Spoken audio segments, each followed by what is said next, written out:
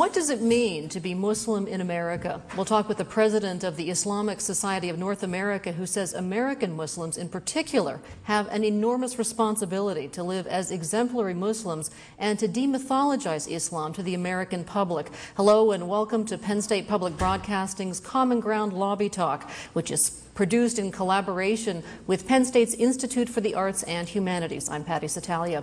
This is an open forum, and we invite dialogue between our special guest and our live audience. Let's begin with an introduction. Dr. Ingrid Mattson is the first woman president of the Islamic Society of North America, the post she was elected to in August of 2006. Raised Catholic in Canada, she converted to Islam at the end of her undergraduate studies, then traveled to Pakistan, where she worked with Afghan refugees. In 1999, she earned her PhD in Islamic Studies from the University of Chicago and is now director of the Islamic Chaplaincy Program and professor at the McDonald Center for Islamic Studies and Christian-Muslim Relations at the Hartford Seminary in Connecticut. Thanks so much for joining us. Thank you. You converted from the Roman Catholic religion to Islam in your senior year in college. Converts are typically very passionate, and it's something that is very, very perplexing to many of us. Why did you convert? How did you become Muslim? Well, I think it's important to say that when I became a Muslim, when I encountered Islam, at that point I was an atheist or agnostic or maybe just simply indifferent, not someone who was interested in religion or even had God in my life in any way. I had left the Catholic Church, left faith behind as a teenager, and never really looked back. So for me, when I encountered Islam and embraced it, it was the way for me to bring God back into my life. And I did so because of the power of the Quran and reading that and what it said to me about my place in this creation. But you did describe yourself as a pious child, and it was a trip to Paris and then to Afghanistan to work with Afghan refugees where something happened. What was it that enhanced your vision of Islam? Well, I first met Muslims, as far as I know, when I studied in Paris one summer, where I grew up in Canada. I don't think I knew any Muslims or even heard anything about Islam. So I was very fortunate that the first Muslims I met were students from West Africa, mostly from Senegal, who were just remarkable human beings, very dignified in the midst of great prejudice that they suffered in Parisian society. I mean, very overt prejudice and racism, but they had a dignity and a generosity of spirit that really impressed me, and that made me want to know more about them and their background. Since then, I've realized that they come from a strong West African tradition of Islamic Sufism, which emphasizes a kind of openness to others and the importance of living spiritually in everyday life. And they certainly did that, and that really opened my heart. Interestingly enough, there are actually 2 converts in your family. You're one of 7, and you have an older sister who converted to Judaism.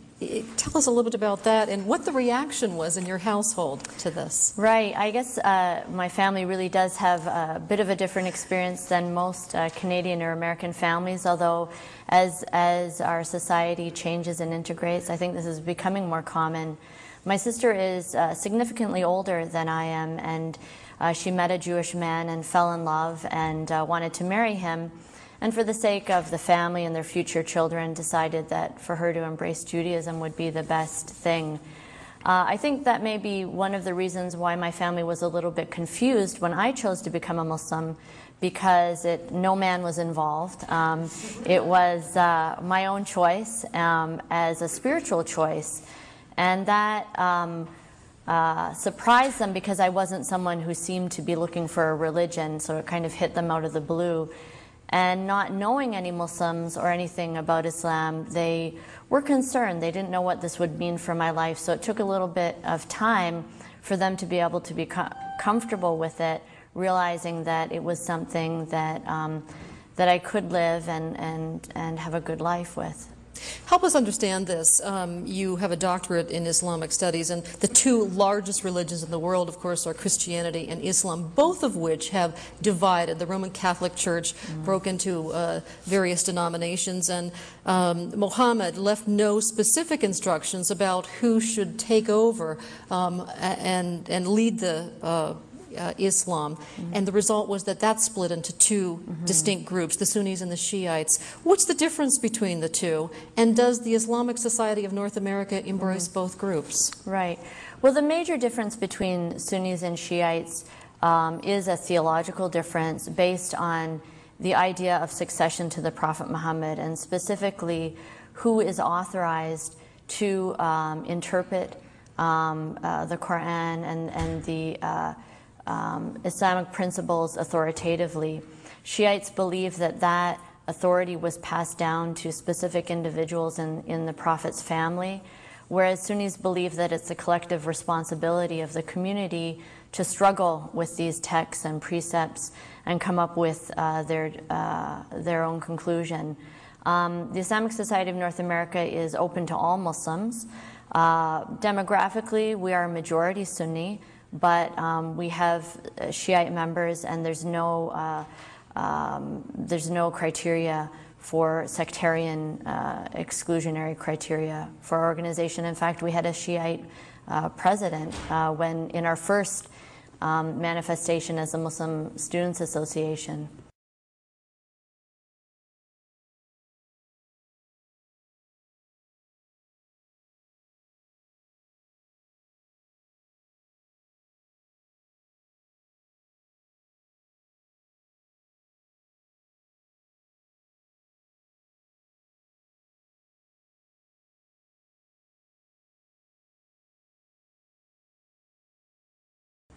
What's the relationship between the Islamic Society of North America and Middle Eastern Muslims? The relationship is only one of emotional ties as part of the global Muslim community, but also we have developed primarily out of the experience of immigrant Muslims who came to study in the United States, found themselves wanting to have some sense of community as Muslims in what to them was a foreign land, formed the Muslim Students Association of Canada and the United States, thinking that eventually they would go back to their homes. Some of them did, but many stayed, had families. Their children didn't want to go back to Egypt or Pakistan or wherever they came from. They realized that this was now their home, and then developed the Islamic Society of North America as the next step, as the kind of fully adult organization that would represent all Muslims. And now our membership includes primarily people who were born in this country, whether they're from a Caucasian or African American community or second-generation Muslims whose parents immigrated, but they themselves were born here. The organization itself was established back in 1963, and today you can count some 20,000 people among its members. What's the purpose or the mission of the Islamic Society of North America? Our mission is to be a common platform for the diversity of Muslims in North America, and that includes individuals and organizations and communities. So in fact, our umbrella embraces even more than those 20,000 individual members, thousands more who are represented in the over 300 mosques and Islamic centers that are affiliated with our organization, as well as professional organizations like the Islamic Medical Association that are part of our membership body. Muslims in North America are highly diverse in terms of their outlook, background, in every aspect of demography that you could imagine. And what we seek to do is certainly provide guidance on some issues, but more than that, to provide a common platform for discussion, for dialogue, to engage all the different aspects of this community so that we can come to, if not agreement, at least come to know each other and work for some common goals. You were the vice president of the Islamic Society of North America for 5 years prior to being elected in August of 2006 as president. Many people look at this as maybe the starting point of something bigger, that the significance is not only that you're a woman, but also that you're a non-immigrant. What do you believe is the significance of your appointment? Well, certainly we're at the stage in our development as Muslims in North America where our leadership should reflect who we are as a community. And it's natural that by now this organization should have someone who's a native English speaker, for example. And this is not to in any way belittle the contributions of all those who served ahead of me. They did a wonderful job and built up this organization. But like every other Muslim community in the world, we should be having institutions and leadership that is homegrown and that is really embedded and relevant to the society. So that's what I see as primarily important. Certainly being a female is something that has gotten a lot of attention. And I think what's the most interesting thing is the fact that it was such a non-issue for our members, that it seems that it was a very natural development to them that having served my 2 terms as vice president, I would now have the opportunity to serve as president. So I think for many of us that was more surprising than anything, the fact that there wasn't a lot of discussion about it. There are some, though, and I think it's a minority, who are opposed to a woman leading this organization. And in fact, there are some who use this saying, which is ascribed to the Prophet Muhammad, which translates roughly to, whenever God wants the destruction of a people, he makes a woman their leader. How do you respond to that? Well, certainly there are those people who believe that Muslim women shouldn't have public roles. And the question is, what is their proof for that? There are many, many sayings that are attributed to the Prophet Muhammad, and Muslim scholars have always looked at those and tried to sort which are authentic and which are fabricated.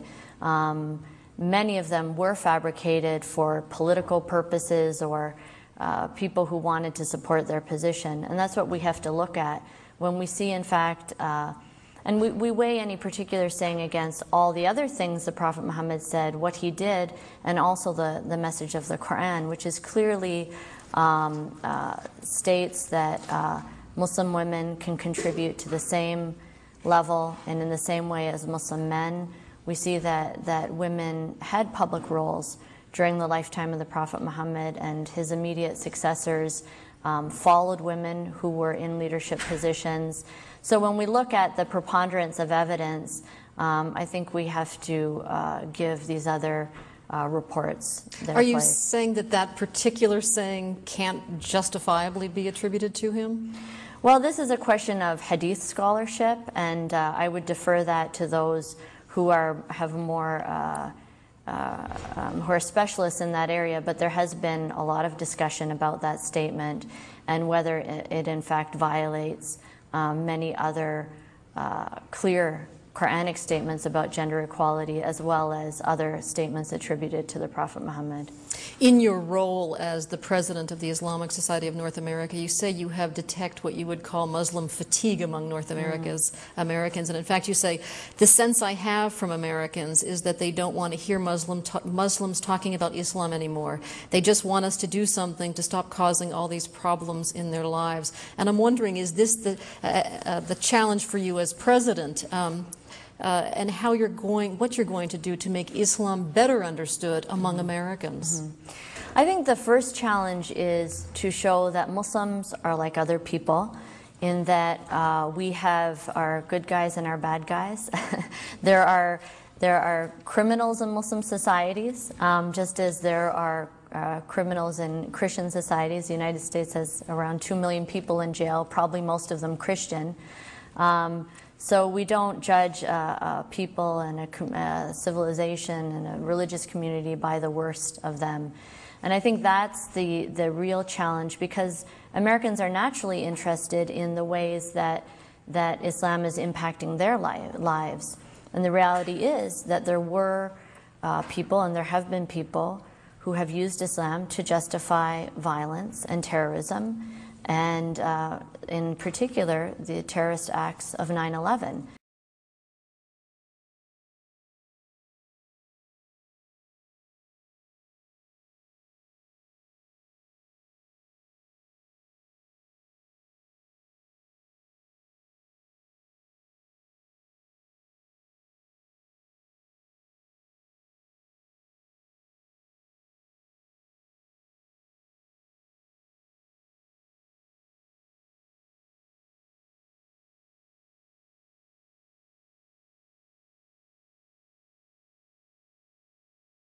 That's a reality, so Americans are going to be first and foremost interested in that. And they want Muslims to do something about it. We would love to do something about it.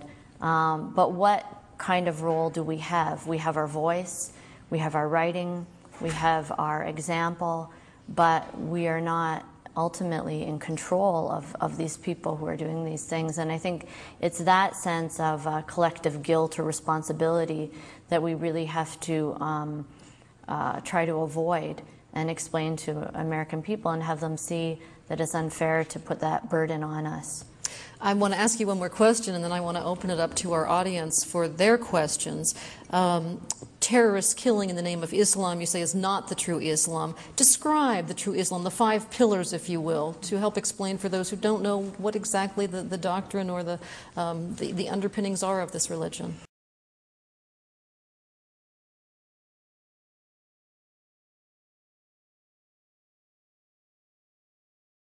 Well, Islam primarily is about belief in God and about the unity of God, and what that means is that Muslims recognize their limitations. That's why we try to submit ourselves and our lives to in obedience to God. And what that means is that we live our lives first in that awareness.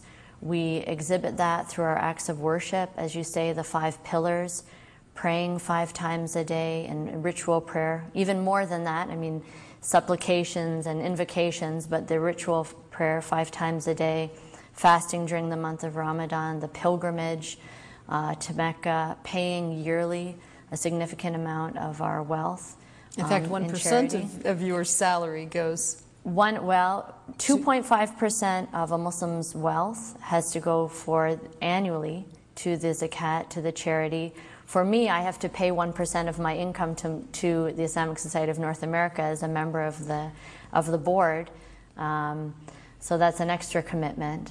But all of these things are to show our gratitude to God, and that's what Islam really is about. It's about showing gratitude for all of the things that He's given us, even our own selves, our ability to speak and to live in community with each other and try to live in the most merciful and humane way that we can. Is there a question in the audience? Yes, I wondered whether you were concerned about the potential for the radical Islam group to become involved in mosques around the United States and sort of dominate the voice of Islam in the United States, and what you and your organization could do in response to this.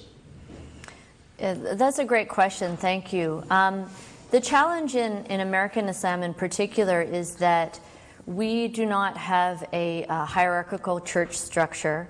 In fact, we have a very loose kind of voluntary association, and because of that, each community is individual. So there's no, our organization has no authority to go into any mosque and demand that they run a certain way or speak a certain way. But what we can do and what we are doing is developing a set of best practices for mosques and Islamic centers to develop guidelines for those communities, how their governance structure should work, what qualifications there should be for imams, what are the kind of, what's the kind of training that an imam should have, and to then, once we have developed these guidelines, offer training programs. So we have a number of training programs for imams to help them understand their context, especially if they've come from another country because the reality is that many communities are still bringing imams who have been trained in other countries, who may be good preachers, they may be good theologians, but they don't understand necessarily the context of their community here. So we're putting a lot of energy into that, trying to help orient them, train them, and then ultimately and ideally have our own seminaries in this country where we can have our own children and our own young people be a generation of leaders. You say that American Muslims have a special obligation to help stop the violence that is committed by Muslims in the name of Islam. Why do American Muslims have this special duty to do that? Well, as I said before, we don't necessarily have any special power, but we do have an obligation because we have the freedom to talk about these issues. And the reality is that most Muslims in the world live in environments where they don't have that freedom because their political rights are suppressed, their freedom of speech is very limited. They may not have access to the resources that we have. So there's a moral obligation for us to exercise that kind of leadership. And it doesn't mean there's anything special or unique about Americans, but we have this rich, diverse Muslim community. We have Muslims from every part of the world. So we can draw upon their experiences, their heritage, their perspective, and debate these issues in a way, in a free way, so that we can then encourage a discussion in other countries. The other thing is that we're Americans, we're part of this country, and the United States is heavily engaged in Muslim countries, in their economic policies, their political policies. So we also need to look at it as American citizens. How can we be a bridge of understanding between the United States, our policies, and Muslims in other countries? Go ahead.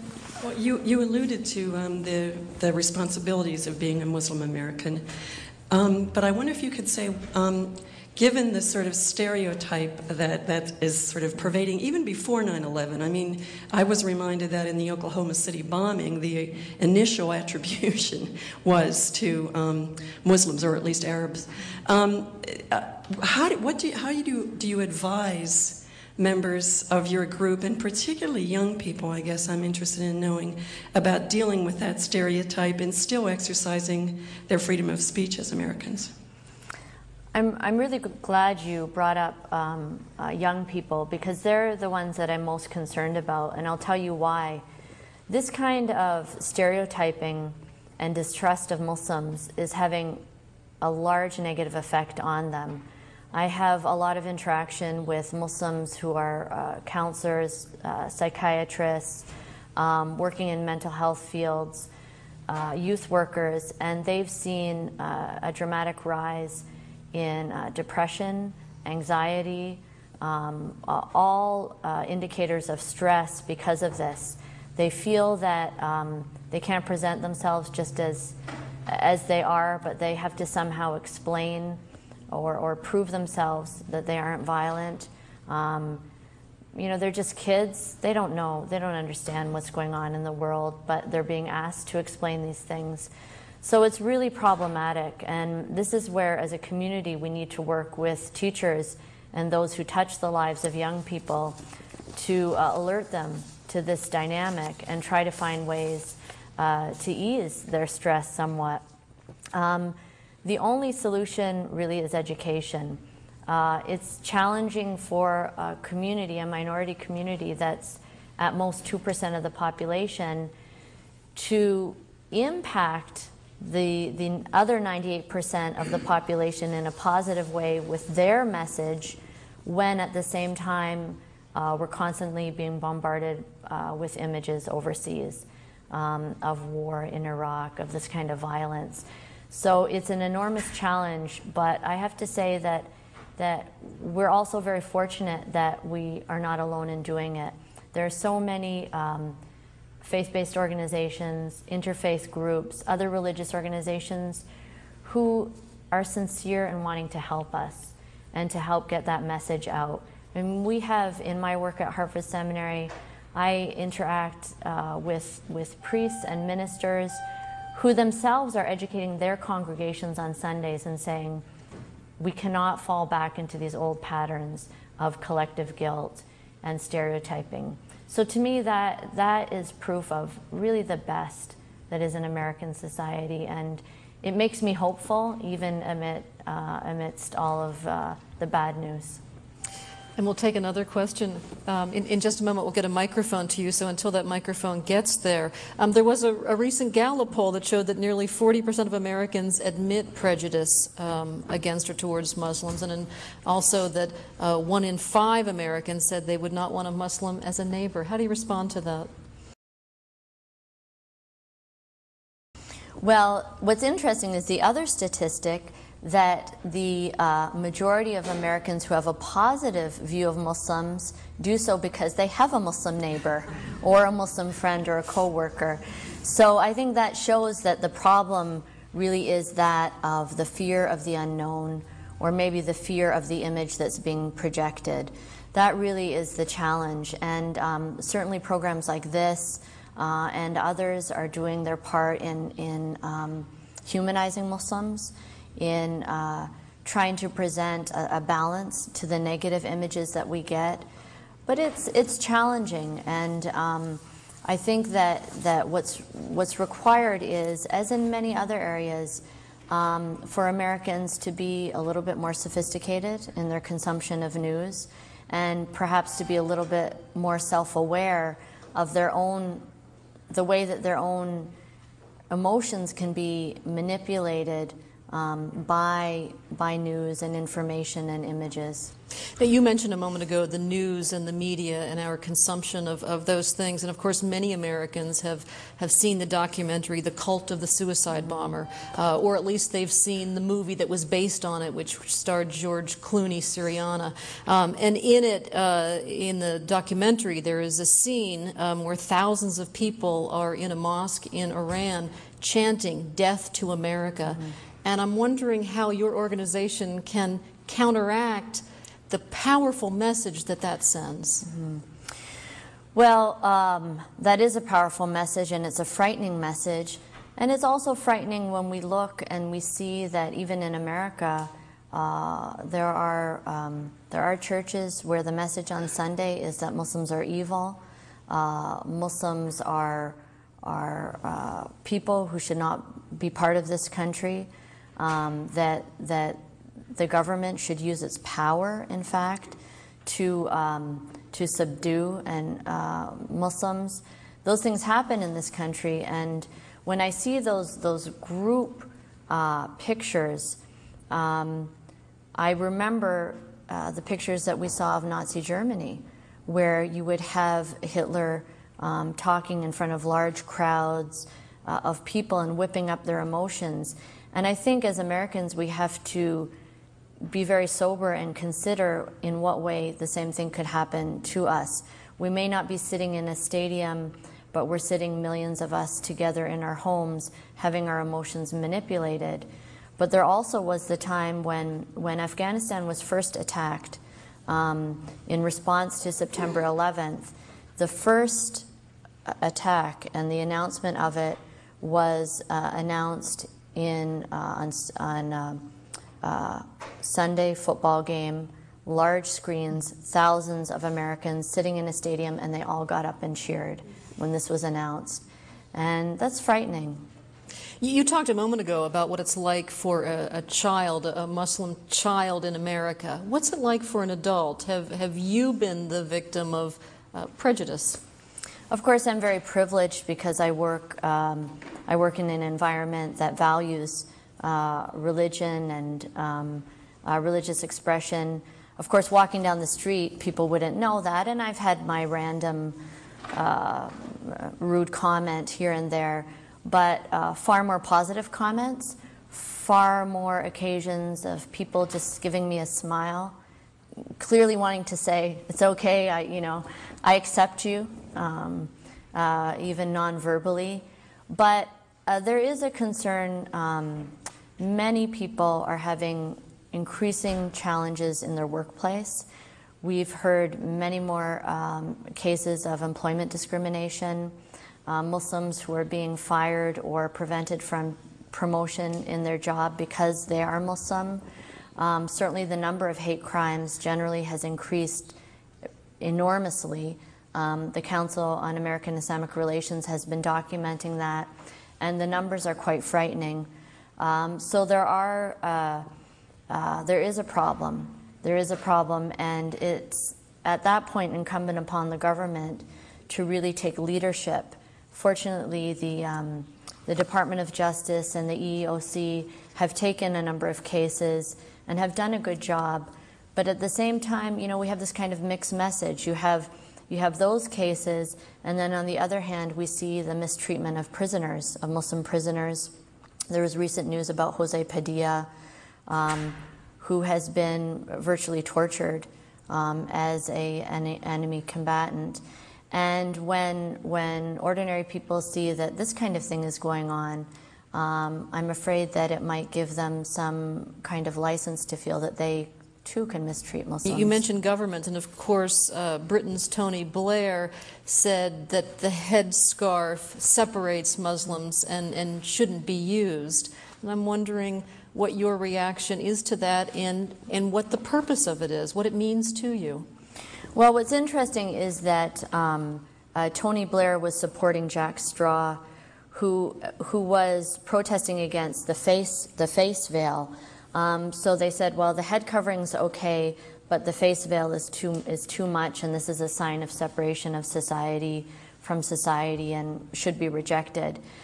And I don't know if you've been in London, but I've walked around London before, and I've seen some really interesting ways of dressing. You know, I've seen 9-inch purple mohawks. I've seen multiple facial piercings, and I've never heard the British government comment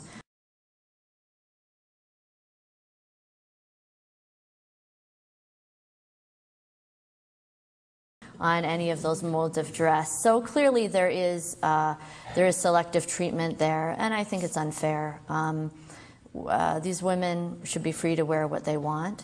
It's the government's job as the servant of the people to represent the people, not to dictate to them their way of dressing. Whatever I feel personally about the face veil is something else, but I certainly support the right of individuals to wear what they wish. And so this was simply a politicization of an issue that should never have been said. Okay.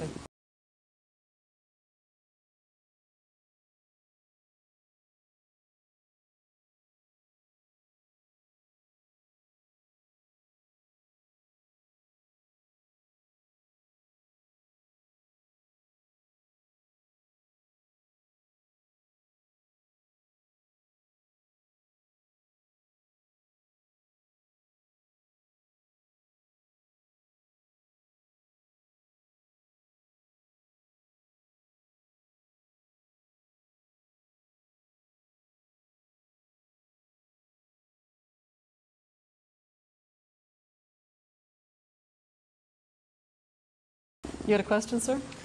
Yes. Do you believe that the American news media have been fair in their presentation of the situation of Muslims in America, or do you think they have contributed to the problems that you're talking about?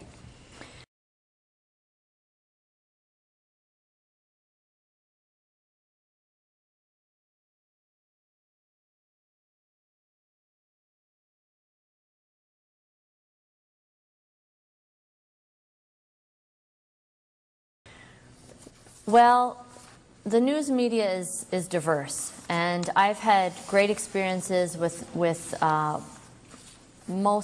commercial media, but public television and radio is much better, and that's just the reality. Commercial media is about making money, and it's things that are sensational, that make money. Conflict attracts attention. I think of the Pope's visit to Turkey, and what was interesting was you could see that the media was looking for conflict. And they kept framing this visit in terms of conflict when, in fact, any fair observer would have said that the real story was the lack of conflict. And the real story was that in the wake of a number of incidents in Europe where there were this tension and stress between Muslim communities and others, that things worked out quite well. So I think, I don't think we can ever really change that, because that's the nature of commercial media. So we need to be sophisticated observers of news, I think, and consumers of news.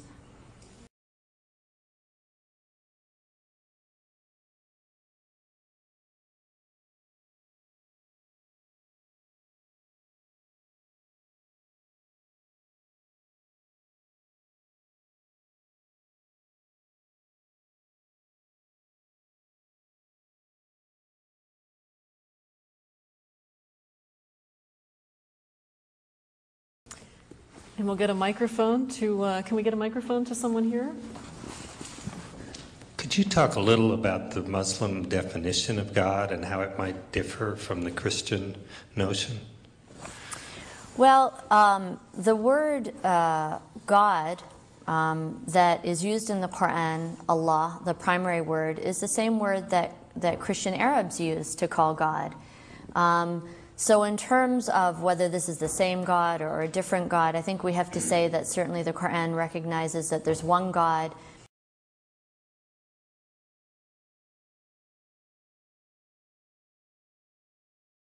And that people have approached God through different ways. Christians, generally, you have to believe in the divinity of Jesus to be a Christian. I think that most Christian theologians would say that not accepting the divinity of Jesus would take you outside of Christianity, although there are certain Christian theologians who would say otherwise. But that really is the main difference. Muslims see Jesus and all the prophets as perfect recipients of the divine light. And as one of my colleagues, Timothy Winter, who's a lecturer at Cambridge, said, is that what the Muslim view was that Christians mistook the perfect mirror of the divine light for the divine light itself. So really that's where the difference is. God in the Quran is described in many ways with many attributes, and that's how Muslims approach God, through his attribute of mercy and kindness and loving and forgiver and creator. So that's how we come to know God.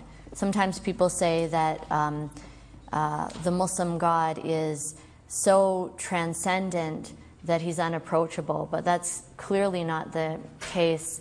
The Quran describes God as closer than your jugular vein. So God is always the nearest thing to you without being manifest in any part of creation. But another interesting difference, and we'll take a question in a moment, is Christians have statues and paintings and so forth of Jesus, and there aren't those kinds of representations of the Prophet Muhammad. In fact, it's forbidden, considered blasphemous. Why is that the case?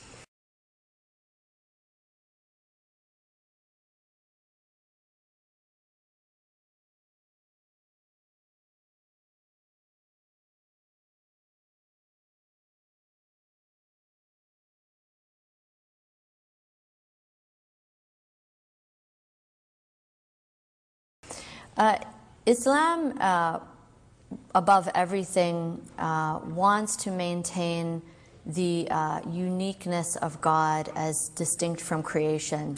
So the attempts of humans to portray God in any way is considered to be highly presumptuous, at least.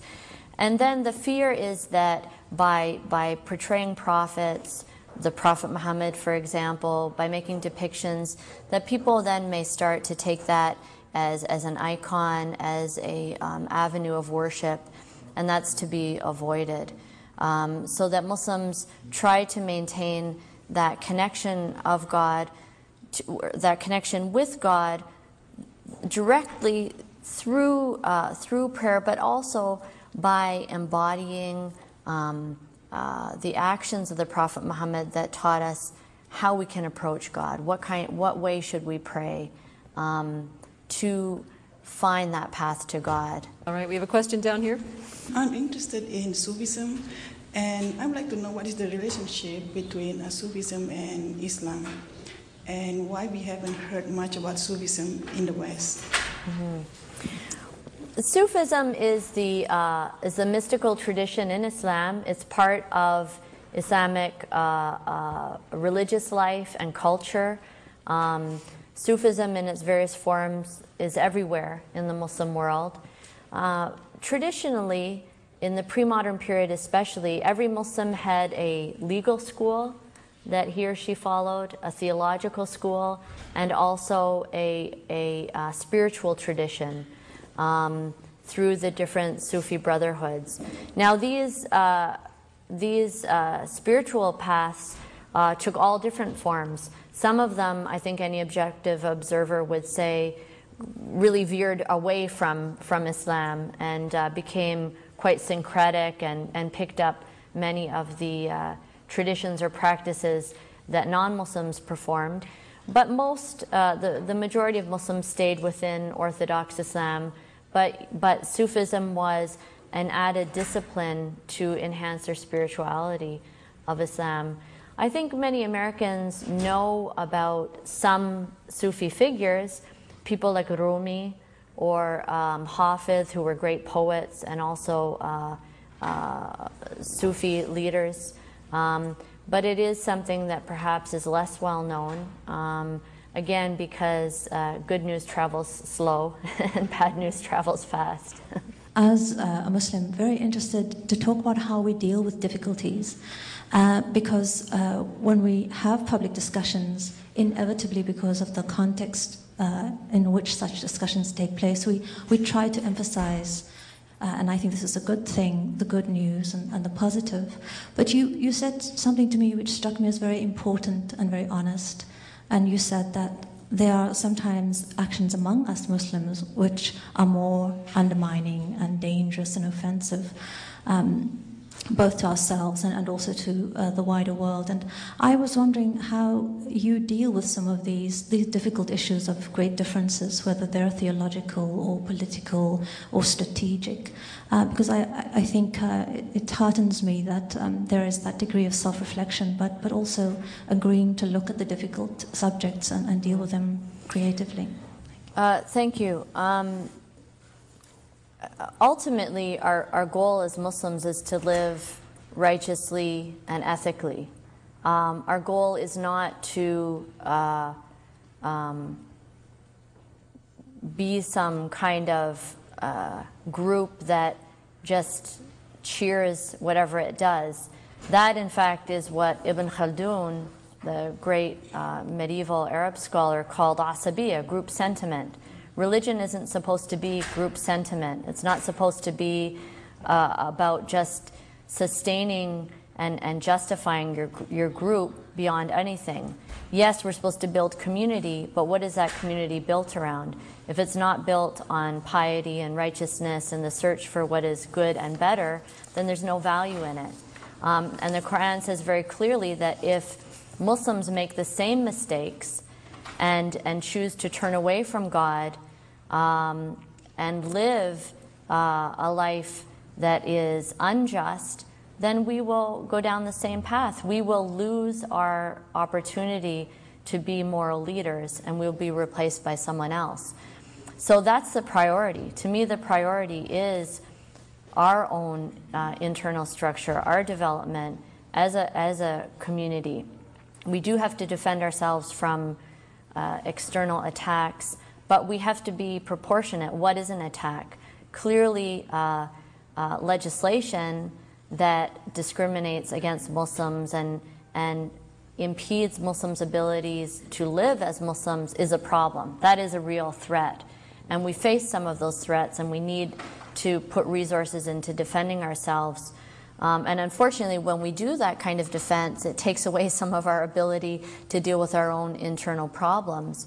After 9/11, so much money in the Muslim community and human resources went into legal defense and to defend the civil rights of Muslims in this country that could have been put into, developing our institutions to be more responsible and responsive to the needs. So that's unfortunate, but it's something that we have to do, and I'm happy to see that there's an eagerness and a hunger among Muslims to take responsibility for their own communities. And I love to see that. I love the fact that there are many Muslims who say, you know what, this is my mosque, this is my community. I'm not going to just sit back anymore and listen to some speech that is offensive, that is sexist, that is whatever. But I'm going to take some responsibility for what's going on here and try to correct that. We're going to wrap things up here, so I'd like you to end by giving us a take-home message for Muslims and non-Muslims, and what you as the president of the Islamic Society of North America will be putting your energies into when you leave here. Well, my main message is that as a religious person, as someone who's trying to please God, I have to say that we need to do a better job, all of us. That God did not give us the resources that we have, the enormous resources that we have in America, so that we could fight each other more sophisticatedly. He gave us those resources so that we could improve the world, so that we could care for the hungry, so that we could demonstrate compassion and mercy in our lives. We need to do that in community. That means that Muslims need to reach out to their neighbors. They need to reach out to Christians and Jews and those of goodwill who are trying to improve the situation. And Americans need to stop being afraid. They need to stop giving into that fear and have a certain confidence. This is a strong country. This is a country that can that has undergone many pressures, economic, political, military in the past, and has always come out on top when it acted ethically and morally and lived up to its values. So stop being afraid and don't give up what makes you an American for the sake of fear. And if you reach out to your Muslim neighbor, you will find, by and large, although there are some of us are rude and obnoxious and not that nice, but I think by and large you'll find a good experience with most of us. And your priorities in the coming year? Priorities are standards, and developing a new generation of Muslim leaders who are going to work in this country to make Islam a responsible, relevant, dynamic faith community. All right. Thank you so much, Dr. Ingrid Mattson, for being with us. We really appreciate it, from the Hartford Seminary in Connecticut. Thanks so much for joining us.